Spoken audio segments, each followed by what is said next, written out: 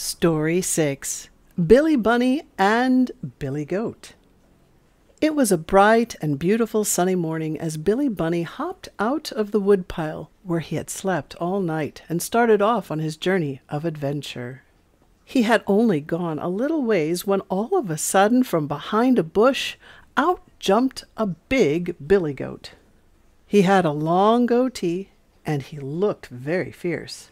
And when he lowered his head and pointed his horns at the little rabbit, how do you suppose Billy Bunny felt? Well, he felt just like a piece of paper all crinkled up. He was so scarified. And so would you, for that goat's horns were as sharp as needles. "Stop! Stop!" cried the little rabbit. "Don't you know who I am? Billy Bunny's my name. From Old Briar Patch, Snake Fence Corner."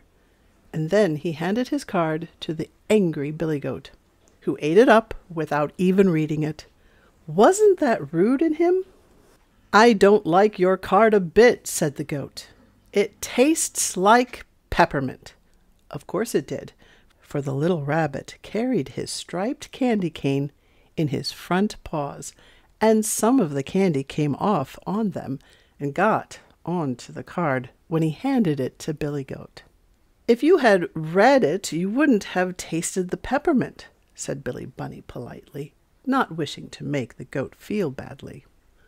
Well, by this time the goat had raised his head, and so his sharp horns didn't point at Billy Bunny, which made him feel lots better. Then he opened his knapsack and took out an apple pie and gave it to the goat, who ate it up 2½ bites and then asked for more. "Sorry, but that's all I have," said the little rabbit. "Would you like a lollipop?" And when that was all gone, the little rabbit brought out a chocolate cake, and the goat ate that up just as fast. "What else have you?" asked the goat, wiping the crumbs from his goatee and peeking over Billy Bunny's shoulder. "I've got a pair of rubber boots," said the little rabbit. And would you believe it? That goat ate those rubber boots up too, and then asked for more. Oh dear, sighed Billy Bunny, and he hunted all through his knapsack again until he found a policeman's whistle.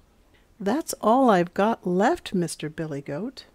"Well, I'll eat that for dessert." And the hungry, starving goat commenced to eat that whistle as though he hadn't tasted any kind of food for a year and 5 minutes.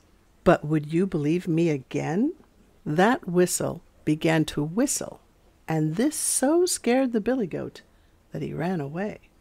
And if that whistle doesn't keep me awake all night so that I'll have to sleep all day tomorrow, I'll tell you in the next story how Billy Bunny went to see his kind Uncle Lucky.